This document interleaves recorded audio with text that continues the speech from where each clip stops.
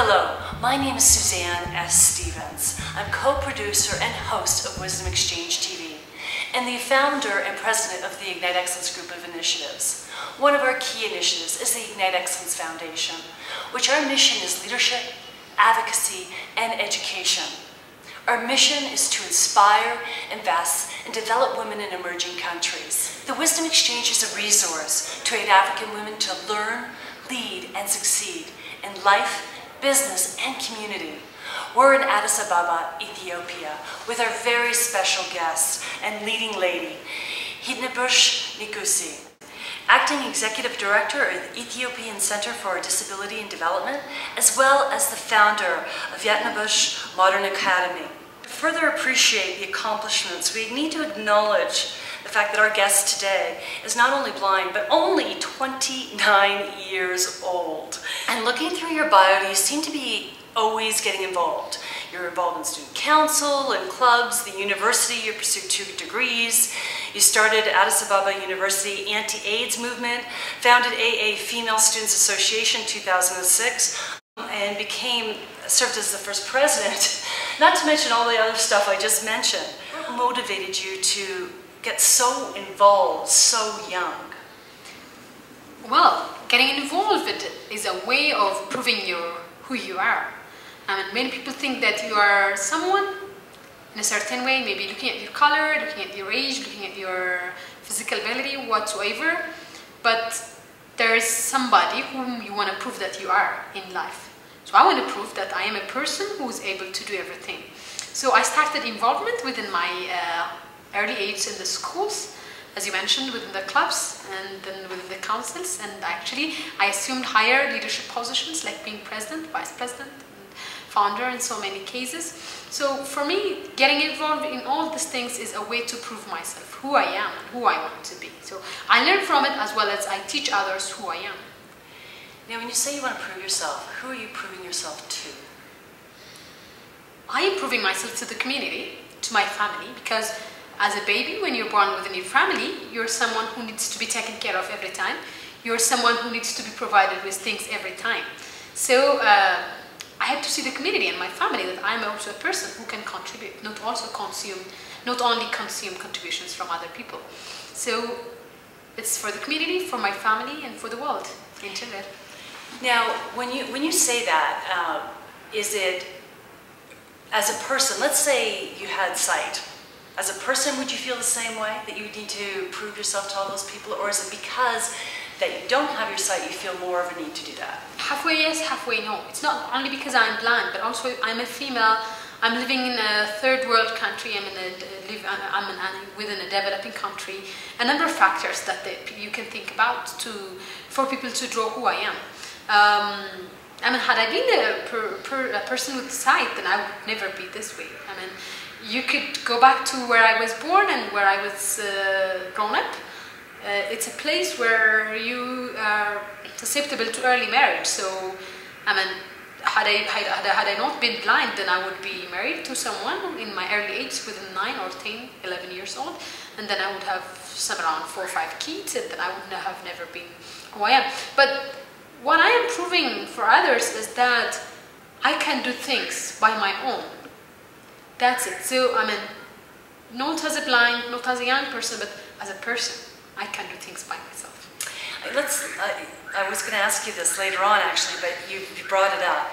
And I did read that you mentioned that you would have been married earlier if you weren't blind.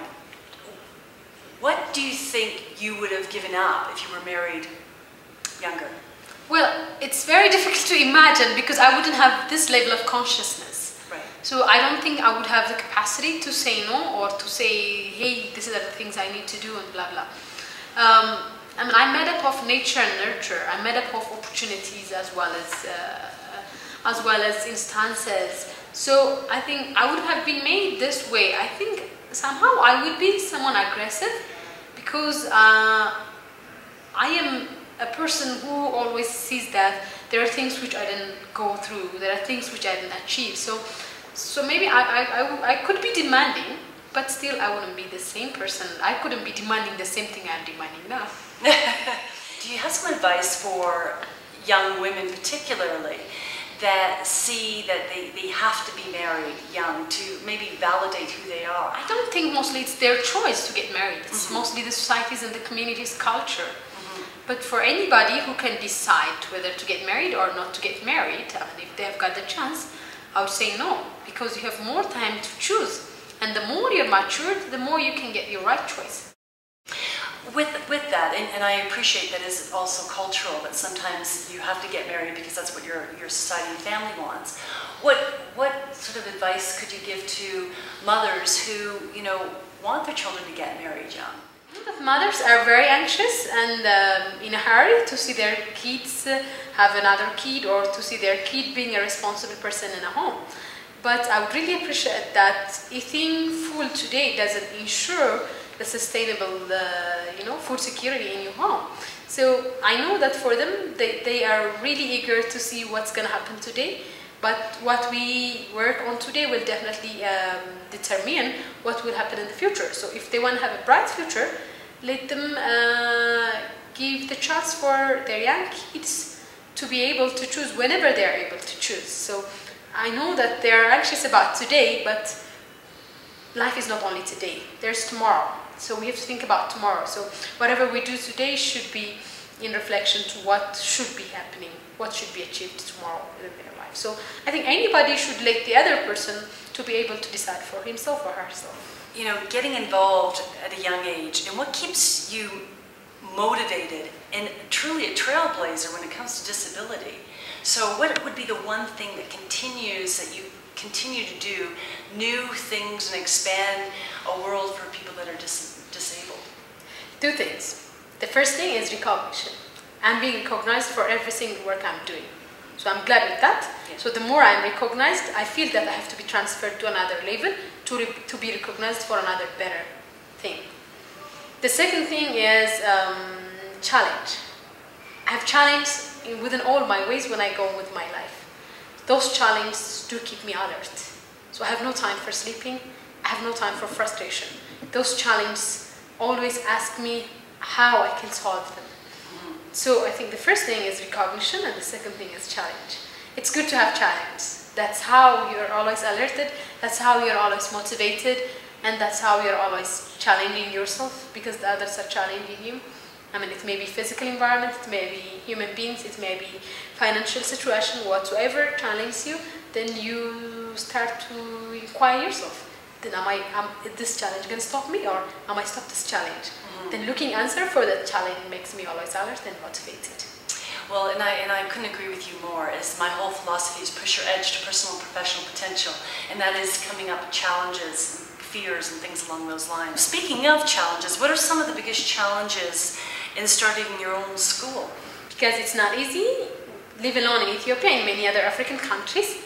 Blind women, specifically, as well as women with disabilities in general, are assumed to be less caring for their children, and many people think that it's very difficult for a blind woman to take care of her children, leave alone others' children. So it was very difficult for many families to bring their kids to my school, especially paying, thinking that I would take care of their kids. Really? So yeah, it was very difficult. Then I had only 23 students, as I mentioned, and the fact that I had those 23 students was because of the fame I had in the media. So I was someone, people appreciate me, people know me in the media. So they said, okay, then once we give our kids for her, then she will shape them in a way that she's grown up. So they brought them. So I think gradually, it was very good opportunity for me to have only 23, because it helped me to focus on the quality other than the quantity. So everybody thought, okay, then she has the best quality.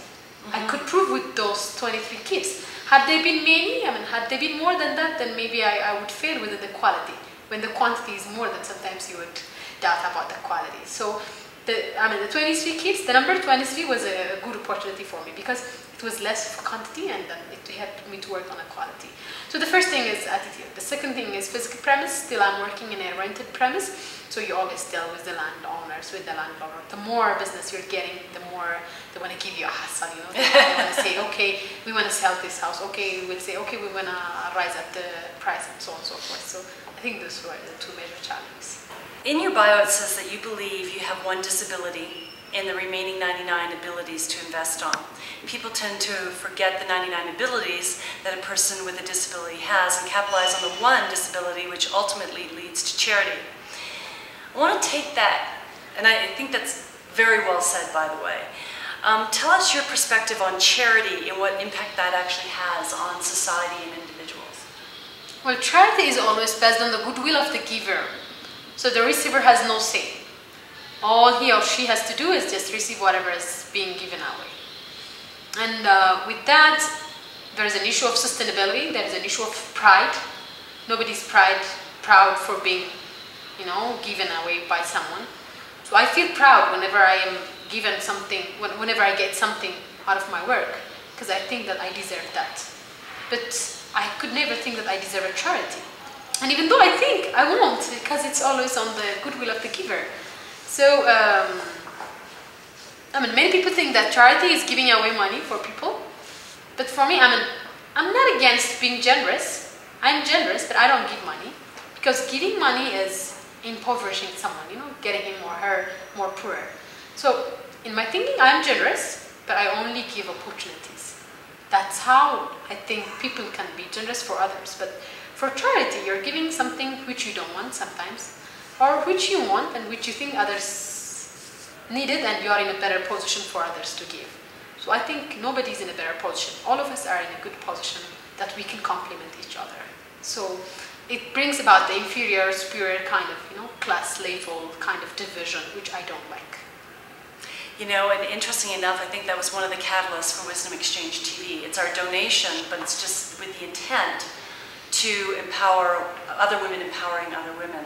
It's an opportunity rather than money. So I can definitely appreciate where you're coming from. Now, what advice can you give to anyone who relies on systems or others to extract them from dependency?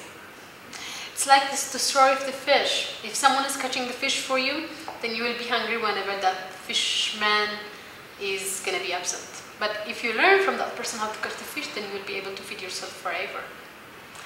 And it's hard though. Like if you are hungry, or if you are have a physical disability that is an obvious physical disability, is there any other advice that you can give to those people to take control of their own lives and not rely on charities? With every challenge and high degree of challenge, there is a way out. For example, if I am a person with a very severe physical disability, so instead of waiting for others to give me money every day, I would look for something which I can do even sitting, even staying at home. So I don't think there is no answer for any question.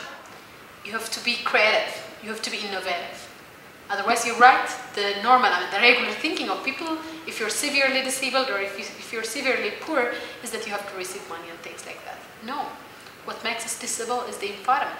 So clear away the environment and enable me to do things. At least there is one thing that I could accomplish in life. So I have to make money out of it. Is the school itself focused on children in general, or are those children physically disabled in one way or another? No, it's a mainstream school. It has both children with disability as well as non-disabilities. The issue was there was a challenge between the private schools, among the private schools, to take in disabled kids. So mine was the first private school which take in both disabled and non-disabled kids at the same time. Okay. Because many private schools owners are afraid that if they take in disabled kids, then the other parents won't be happy to teach their non-disabled kids with their disabled kids. But that's not the case in mine, because they know that the owner is also disabled, so I have no discrimination policy for anyone, not only disability, but gender, HIV/AIDS, or any sort of social or economic background. Now, that being said, do people with children that don't have any of those limitations, let's say, do they go to your school as well? Some of them, yes, but many of them are very supportive, and even they assign their kids to help the other kids with some limitations. So they're very happy because their kids could contribute something to those kids with limitations. Which is probably the best education a child can get, I think. Of course. So how do you motivate your staff? As I would imagine it would be an emotional job in many cases. So what sort of tactics do you use or that to keep your staff motivated? And also, keep them engaged with the diversity of students that you actually draw to your school? My staff is very unique, and they get trainings every month, kind of self-building trainings, capacity building trainings. We keep them, both me, my friends, and my husband, and so on and so forth. We keep them trainings on different issues, and also we have our own release out sections. Like for example, once in 3 months we go to films or theaters, something. But it's not just simply you don't get it because of being a staff, but because of performing better. Then you get a free film ticket, free theater. And some of them get a free massage because I've got connections from different places, so I give them a number of different opportunities. But all that is based on your performance. So the better you perform, I mean, salary is salary. You'll be paid whether you do or you don't do better. But there are other awards that I use to motivate people. So I have got friends from the massage industry, I've got friends from the film industry, I've got friends from the theater industry, so they give me different incentives, so I use those incentives for my staff. You know, that's wonderful. I actually have never heard of somebody using incentives for staff in the education system.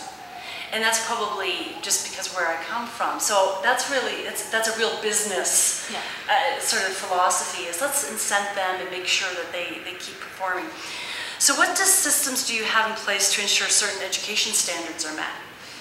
We always have our own supervisory board. So that supervisory board comes in as a surprise visit to the school. At the same time, they give them different forms. Of course, the government has its own quality control, but we have, as owner, I have my own supervisory board, which is composed of different professions. So they do come and then do a number of things. Is there any special things that you do in regards to keep your students engaged in the learning process? Yes, of course. In our school, it's not. We have to use the regular teaching system. Like for example, we have to use, if it's science, then we have to use the science textbook that the government has already issued. But what we try to do is we work on the sequence. Like for example, if the lesson in science is about the water, like river and things like that, and if it's about water pollution, then we make our students learn about that in Amharic, and then we ask them to write poems in Amharic. We ask them to write poems in English about that, to write an essay about that, and we also take them out to visit that polluted water, and then they communicate back to the community saying that we live in this community and we learn in this community, but we've seen this polluted water, and the polluted water has this and this disadvantage, so how can we do to change the pollution? How can we do to minimize the pollution? They can discuss with the government officials. That way they can make decisions. So we choose themes every month from different subjects. So we work on those themes together, within all subjects. So this makes them highly involved within the community.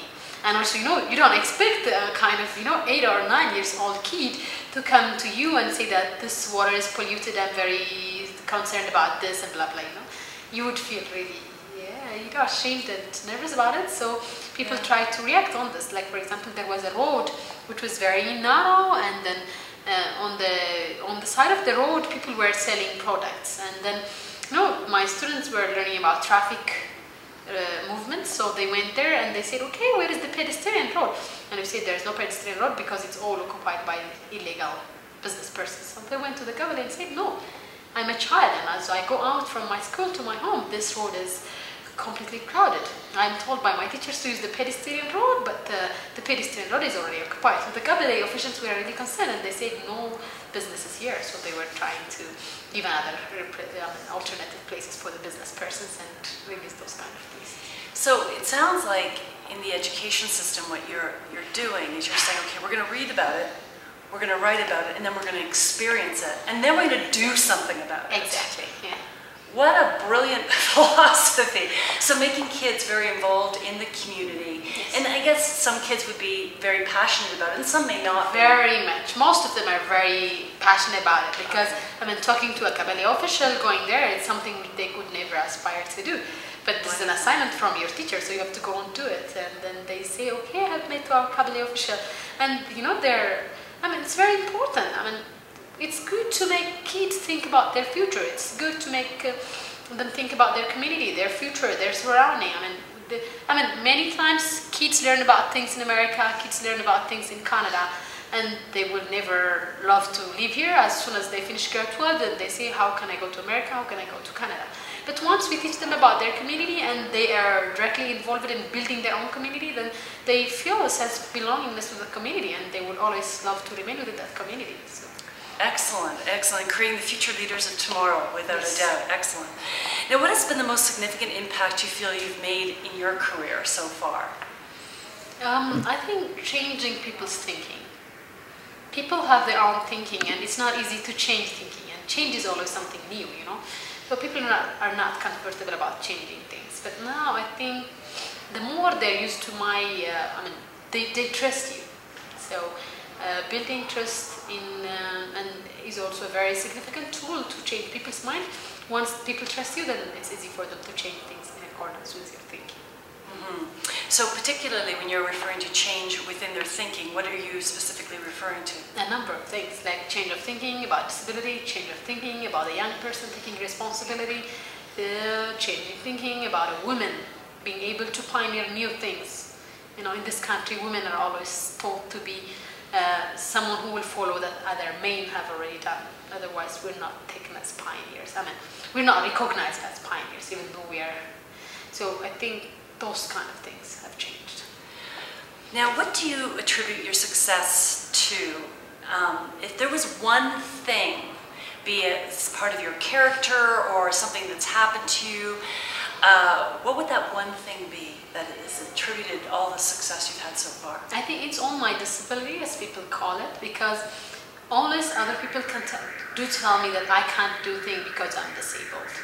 So that's my secret success, because I know that people will think that I won't do it because I'm disabled. So I try to do things, and I want to prove that I'll do it because I'm disabled. So, so really being called disabled is your catalyst for everything. Yeah. Okay. To date, what would be the most rewarding aspect of your career? A number of people changed economically, ideologically. For example, the kids who are in my school were not the same, had not the same thinking and had not the same expressions. They are my rewards. At the same time, within ECDD, I'm working on changing people's mind on how to include persons with disabilities. So that change is a very good reward for me. I feel really honored when I see disabled persons being included in economic programs, in agricultural programs, in educational programs, wherever. So that's all my reward now. So what would you say would be the most challenging aspect of your career? I think working on men. I mean, all the thing I'm doing is related to human beings. It's not related to machines or things like that. So trying to change people's mind is very difficult, because always people are comfortable with something which they're familiar with. So whether it's something better, they don't want to change it, because they think that, there is even one saying in Amharic that we use, it's better to have a devil which you're familiar with, instead of having an angel which you're not familiar with. So that is, having that kind of saying, people are comfortable with what they think is their knowledge, what they think is their experience. So it's very difficult to change what they have in mind. So yeah, absolutely. Without change, we don't evolve. So now, what would be the most significant decision you've made in your career? I think to study law, because I studied law as my first degree. So what I wanted first to know is what rights what privilege I'm entitled in life for, and what obligations do I have in life for. So I mostly focus on what are my obligations. Many people think that what has been done for me, and what are my rights, what is something which I didn't take that I did deserve. But I always think, what's my obligation? What didn't I fulfill out of my duty? That makes me always awake. Many people think that, what did my country do to me? What did my community do to me? What did my boss do to me? And things like that. But my always questioning is that, what did I do towards others? How did I do my duty? How did I do my obligation? Excellent. Has there been any initiative that you have implemented that you felt didn't work or achieve the objective? And if you could tell us about that, and then how you dealt with that. Well, a number of them. Because success is part of the failure, and I have started a number of good initiatives within the university as well as within the disability movement that didn't work. Still, I want the disability movement within Ethiopia to be so close, but it didn't work so much because it did have its own remnants from the previous. You know, there are generational issues. There are, you know, everybody wants to remain a boss. I'm working towards having young, new blood to the disability movement. It's not still happening. And the reason is that there is a deep-rooted old age mentality of that young persons are not responsible to take, you know, big decision makings and things like that.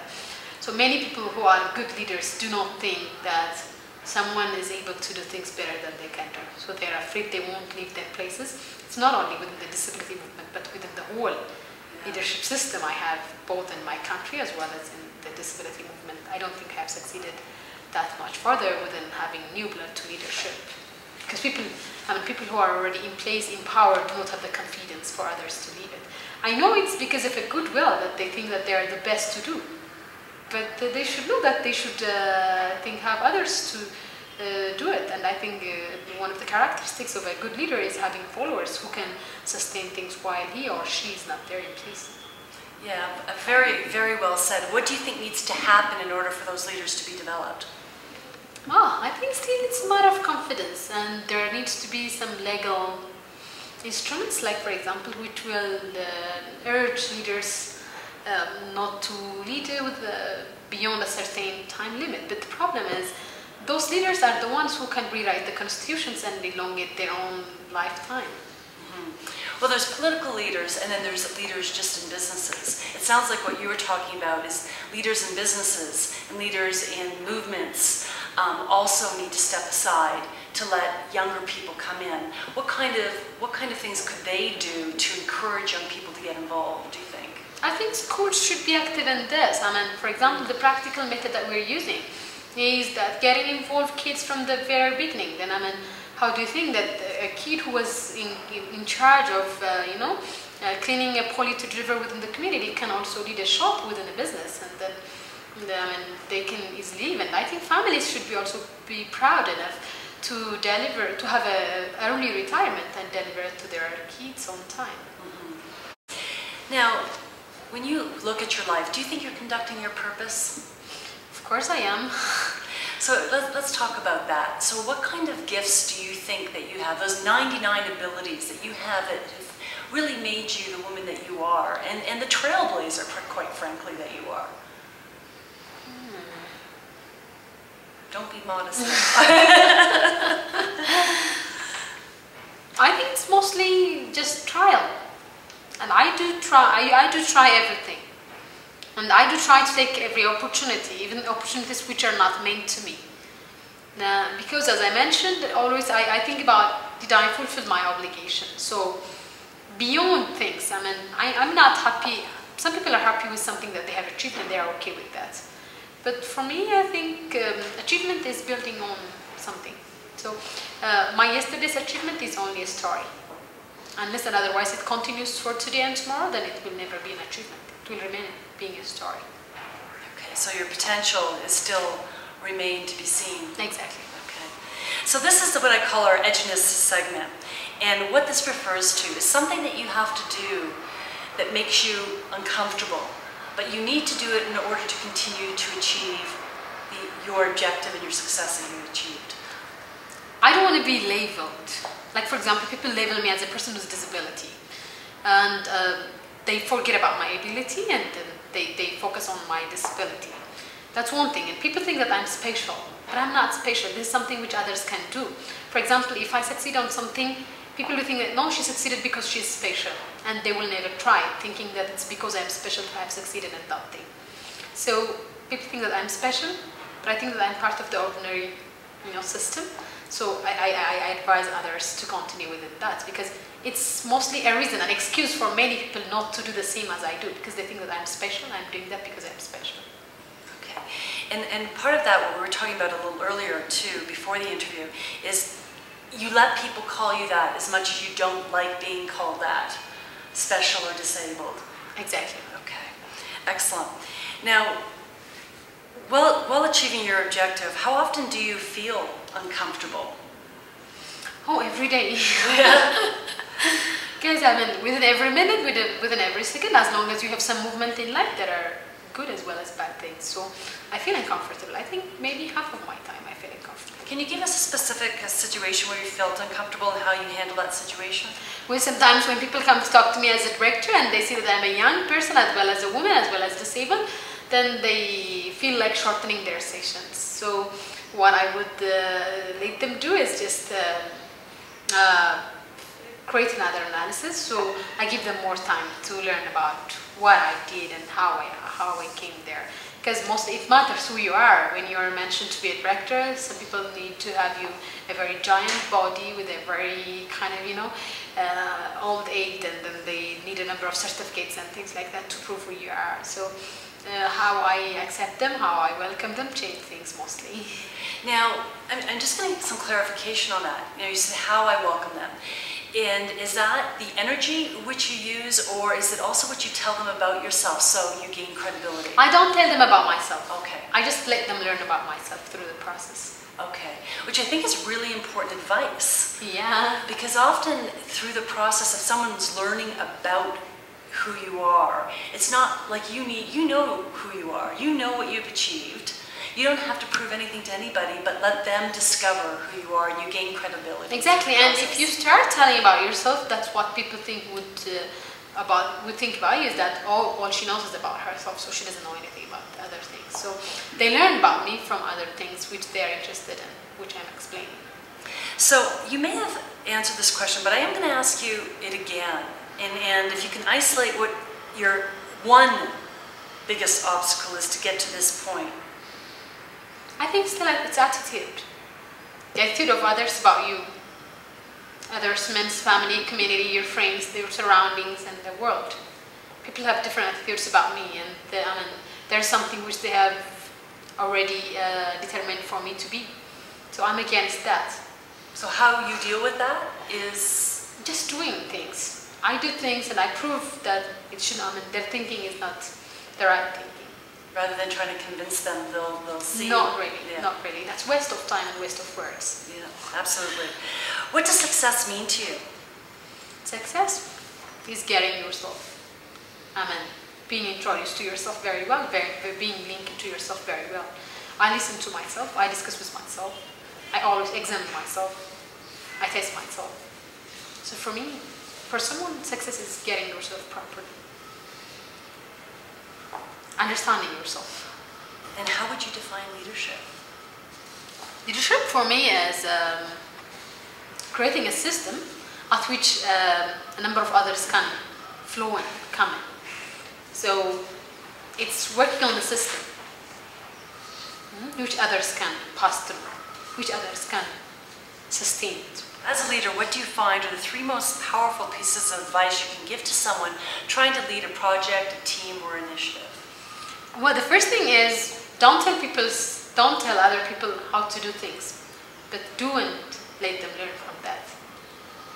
The second thing is, being a leader, you have to be a risk taker. So make sure that you are taking the enough risk. The maximum risk that others can learn from you. The third thing is that make sure that you have other successors who will maintain the change that you have already acquired within the process, the leadership process. Excellent leadership lessons. Thank you. And very succinct too. Now, is there one thing you would do differently in pursuit of your success? And if there was, what would it be?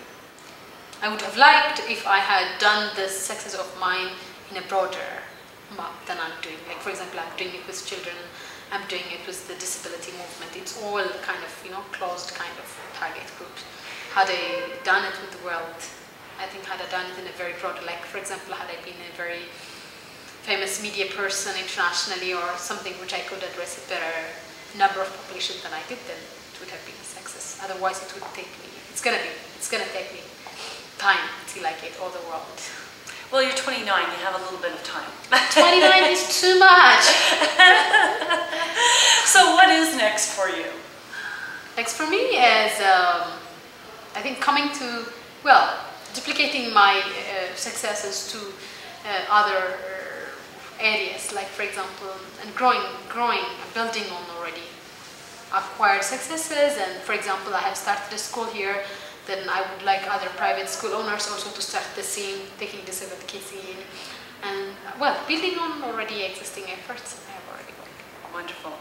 So given the chance, what would you love to do that you haven't done yet? And this, the world's your oyster here. It doesn't have to be with your career, it could be anything.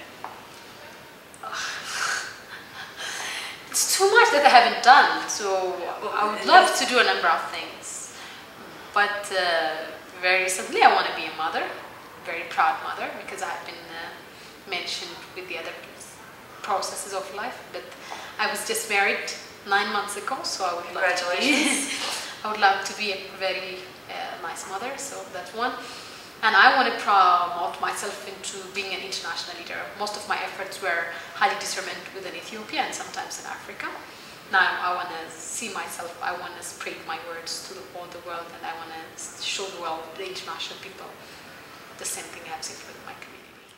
If you had a daughter 10 years old today, what words of wisdom would you give to her? Loud, proud, and passionate. I want my kid to be loud as possible so that people can hear what she thinks, what she speaks. And I want her to be proud of her, just expressing herself as someone who is very capable, efficient, and unique, someone who has a number of things to contribute to this world, passionate, always moving forward. What do you wish someone told you when you were that age? I would have been a completely different person. I think I would have been maybe 5 or 6 times much achiever than I am today. So if you heard those words, or are those the words you wish you had heard when you were 10? Of course. Yeah, okay. If you were to look back on anything, is there anything that you would have changed? I think I would have changed my learning setting. I have already attended my first primary schools in a special school, only for the blind. So I would have loved had I learned in a mainstream school. I would have the opportunity, and had I stayed with my family, with my community, then I would have had the chance to grab more from my community. I mean, special school setting is more of artificial. All you get is something that they think that you deserve it. So had I got the chance to change things going back, then I would have loved to be educated in a mainstream school. You didn't say I would have changed being blind.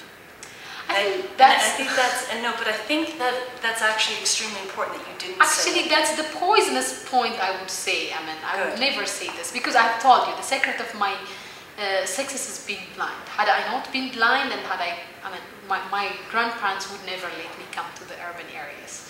So had I not come to the urban areas, I would not have been educated, and I would not have been the person today. So blindness is something which I had already, I would never say that I would change it, because that blindness already is the secret for my success, as I told you. The challenge is my opportunity. But I think that the challenge is your opportunity, which I really think is a very important message that needs emphasizing. So that is wonderful. You know, your words of wisdom to African women in general.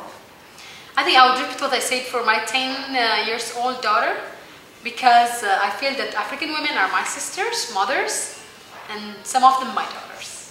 So I think for African women, what we lack to do is we have to be loud, proud, and passionate. We have already very impressive things that we have done, and we are quite indispensable in human life in Africa. A number of successes within African history are achieved because of our presence. So I think we have to be loud. Because we're not loud, others who are loud have already taken our credit. Because we're not proud, others who are proud have already taken our credit. Because we're not passionate, others who are already passionate have already taken our passions out of our hearts. So I think we need to be loud, proud, passionate. Absolutely wonderful. Thank you so much for joining us today. And my name is Suzanne Stevens, and I co-produce Wisdom Exchange TV with my husband, Michael K. Ginrich. We're traveling all over Africa and just arrived in Ethiopia a couple days ago. And this is our first interview in Ethiopia, so thank you very much for being our first. We are traveling, as I said, all over Africa, interviewing women like the woman we just interviewed today. And if you're not blown away right now, I have shivers from her messages, because they're powerful and they're real and they're authentically her. And that's what's really important. And we're looking for women to interview. So if you know women like this, that we can interview, leaders in politics, philanthropy, education, or business, please email us at info@wisdomexchangetv.com, and we'll look into them and see if they fit the criteria of leadership of women leaders all over Africa. Also, please subscribe to Wisdom Exchange TV. Right now we have a special offer on that if you subscribe, you'll also receive a white paper that I've done on presenting persuasively to influence anybody, from the boardroom, for fundraising. These will give you techniques that I've trained in 5 continents on how to influence people. So you'll get that free. And do tell your friends as well. Lastly, if you know or work for an organization that would like to sponsor Africa Business Women Connected Summit that is drawing top business leaders all over Africa, please also send us an email at info@wisdomexchange.tv. I'd appreciate that. And I want to leave with my final words of wisdom, and I think they will complement what we've heard today. We all have some sort of disability, but it's what we do with our abilities that makes us live a fulfilled and impactful life, and we saw a lot of abilities today. Thank you so much for joining us. This is Suzanne Stevens.